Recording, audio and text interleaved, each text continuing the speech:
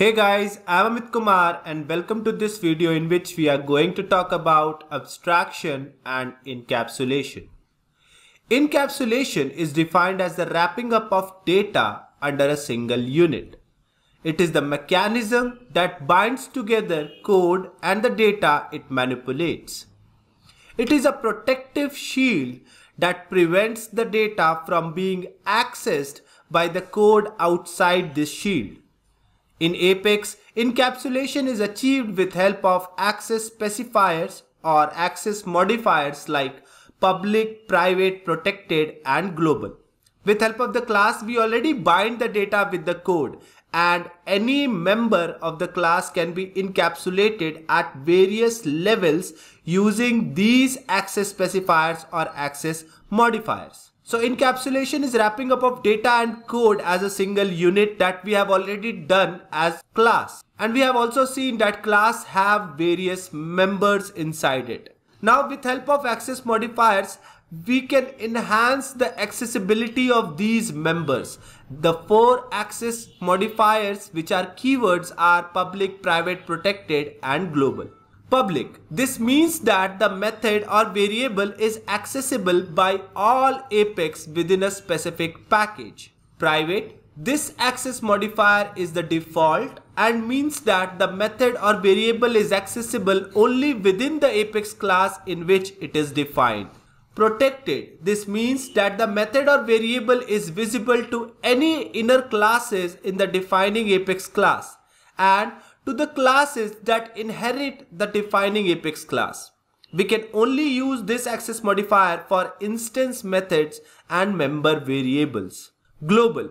This means the method or variable can be used by any Apex code that has access to the class, not just the Apex code in the same package or application.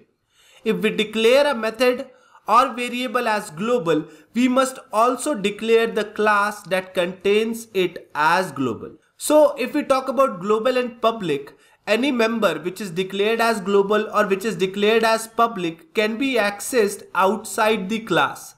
But if the member is public, it can be accessed in the same package itself, the package in which the class is defined. It cannot be accessed outside the package. But if the member is declared as global, it can be accessed even outside the package. So if you want anything to be accessible outside the package, make it global. And make sure if you are making any variable or any method as global inside a class, the class must also be declared as global. If we talk about private, it is the most restrictive access, and by default, if you don't provide any access modifier to the member, it will be treated as private. The methods or variables declared as private cannot be accessed outside the class. Now if we talk about protected members can be even inherited. That means if any member is protected, it can be inherited to a subclass. Now we will talk about inheritance and then we will understand it in more detail. But if any member is protected, it is allowed to be inherited. Protected members can be used by the inherited class or by any inner class. Now inner class is any class declared inside any other class. So if there is a class ABC and another class XYZ inside ABC, then XYZ class can access any protected member declared inside ABC. Now there is a point of caution with global. Salesforce recommends using the global access modifier rarely, if at all required, as cross-application dependencies are difficult to maintain. So make it global only when you are sure about making it global. Data abstraction is a property by virtue of which only the essential details are displayed to the user. The non-essential units are not displayed to the user.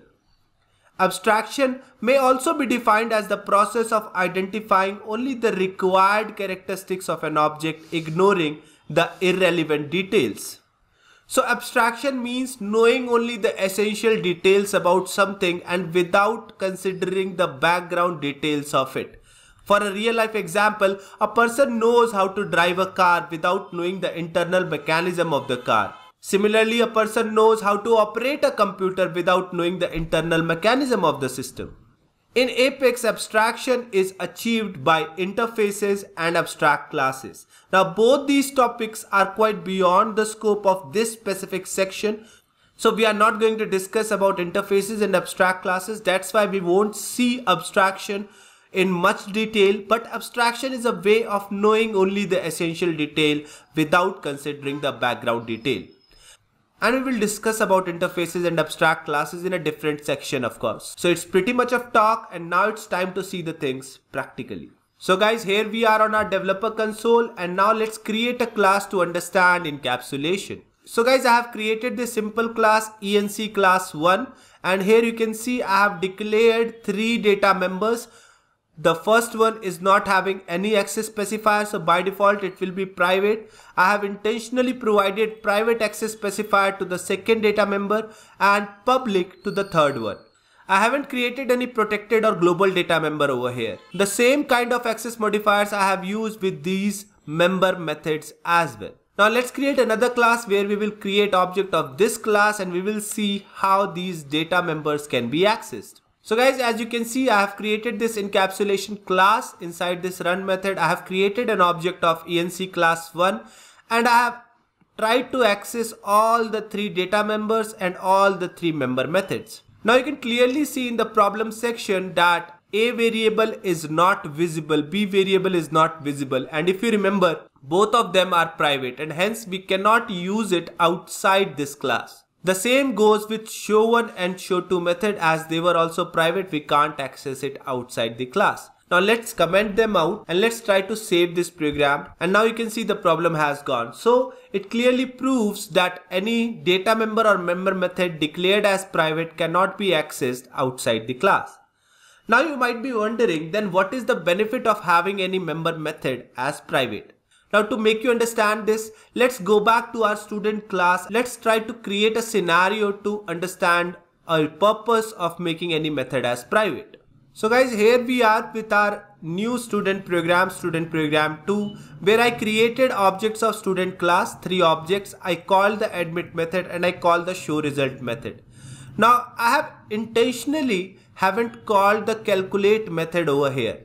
Now if you remember, there was a calculate method which was calculating all the things over here, and after admitting the values or after admitting the student, we need to call that calculate method so that we can calculate the total marks, percentage, division, etc. Now it may happen that the user or that the developer forgets to call that calculate method. Now let's see what happens in that scenario. So as you can see, I am calling the run method of the student program 2, and let's click on execute. And you can clearly see it is printing the result with the name and the marks, but it is not printing marks obtained, percentage and division, and all 3 of them is null for all the students. And this is because the developer forgets to call the calculate method. Now what you can do over here is you can make or you can call this calculate method here itself in the admit, so that you make the calculate call by yourself and you remove the headache of the developer to call the calculate method. So it always makes sure as soon as the student gets admitted, the calculate method is called and everything gets calculated. But in that case, if you are making the calculate call inside the class itself, there is no need or there is no benefit of making this calculate method as public. So what you can do is, let's create a new student class and let me explain you over there. So I have created this student 2 class which is similar to student class itself. The only thing is here I made this calculate method as private and I call this calculate method inside the admit itself. Now what you need to do is to create objects of student 2 class instead of student class, and as soon as you will call the admit method will call the calculate itself. The developer needs not to call the calculate method for the calculation. And now if I run this program, I will definitely get the correct result. So there are some scenarios where you want to make some method calls internally to the class and you don't want to make that method available for the developer using the class.